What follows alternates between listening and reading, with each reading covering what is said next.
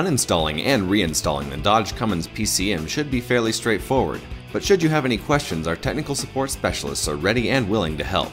You can reach them at 940-783-9915. Be sure to mention that you have purchased the PCM Unlock, part number 42213.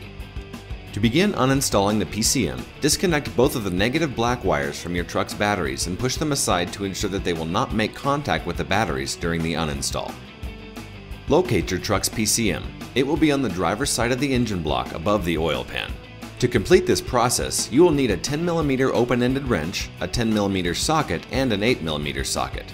During the removal, ensure that you retain all hardware removed for use when you reinstall your PCM. To begin, remove the two 10mm bolts located towards the rear of the vehicle securing the rear PCM wiring harness connector. Next, remove the two 8mm bolts located towards the front of the vehicle securing the front PCM wiring harness connector. To disconnect the PCM wiring harnesses, you will need to depress the button located directly below the gray release lever. Failure to keep this depressed while lifting the lever could result in damage to your PCM. With the button on the rear wiring harness depressed, lift the lever to release the wiring harness. Pull the plug free and push the harness out of the way. Repeat the same process for the front wiring harness, depressing the release button, pulling the lever, and moving the plug out of the way once it is free. To begin detaching the PCM from the engine, start with the upper rear bolt, removing it using a 10mm open-ended wrench.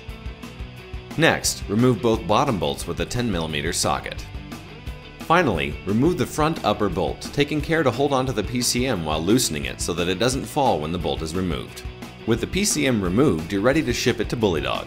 When shipping, be sure to protect your truck's computer by encasing it in bubble wrap and packaging it in a durable box. Affix the call tag you received by email. With that done, you're ready to ship your PCM.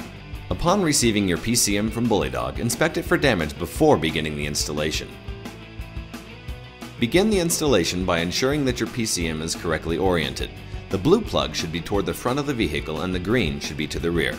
Using the long bolts reserved during the PCM removal, attach the PCM to your engine. Begin with the front upper bolt, screwing it in using just your fingers. Attach the two lower bolts, again only finger tight. Finally, attach the rear upper bolt. Tighten down all four bolts to secure the PCM in place. While connecting the PCM's wiring harnesses, ensure that the plugs are inserted straight. Failure to do so could damage both connectors. Begin by plugging in the front blue wiring harness. Push the plug straight into the PCM connector and engage the locking lever by pulling down. You will notice an audible click when it is secure. Repeat this process for the rear green connector. The last step in the installation is to secure the wiring harness cables. First, secure the front wiring harness cable using the 8mm bolts.